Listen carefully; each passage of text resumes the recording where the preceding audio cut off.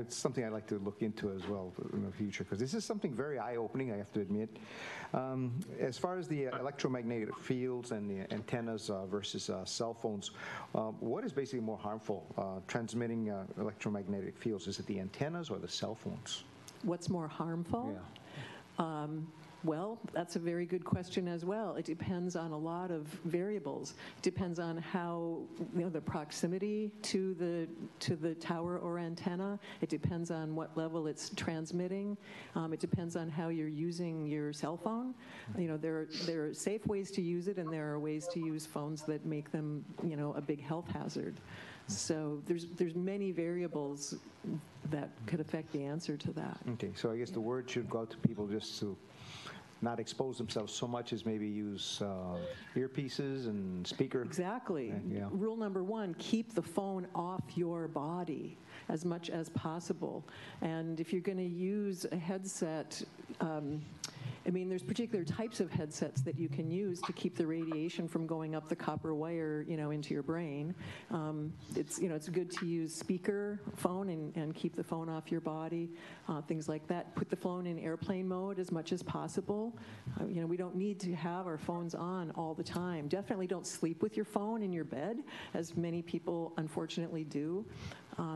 If you go to my YouTube channel, I have a series of videos on how to safety-proof your cell phone and household wireless radiation that's harming us and what you can do about it, things like that. It's Dr. Deborah Green. That's my YouTube handle.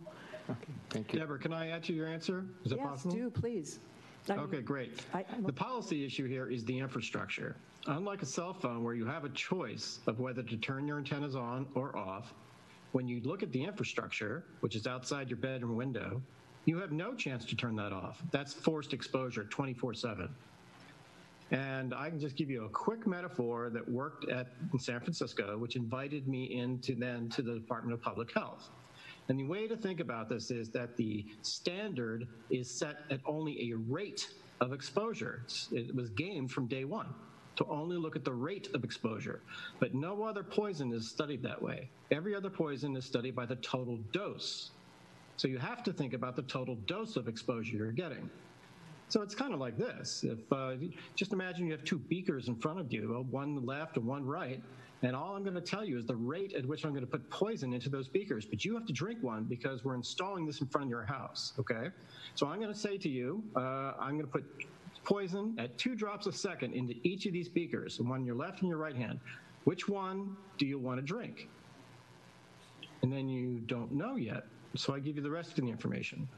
All right, the one on the left is 2 drops per second for 10 seconds, and the one on the right is 2 drops per second for 24 hours.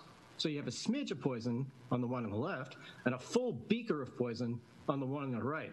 Now, which one do you want to drink? I think you're going to pick the smidge on the left, right?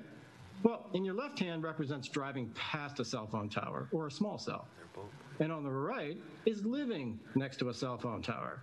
Unless you live on the 2nd story, because then you have to drink 5 beakers a day. That's what's really going on. Thank you for that comment.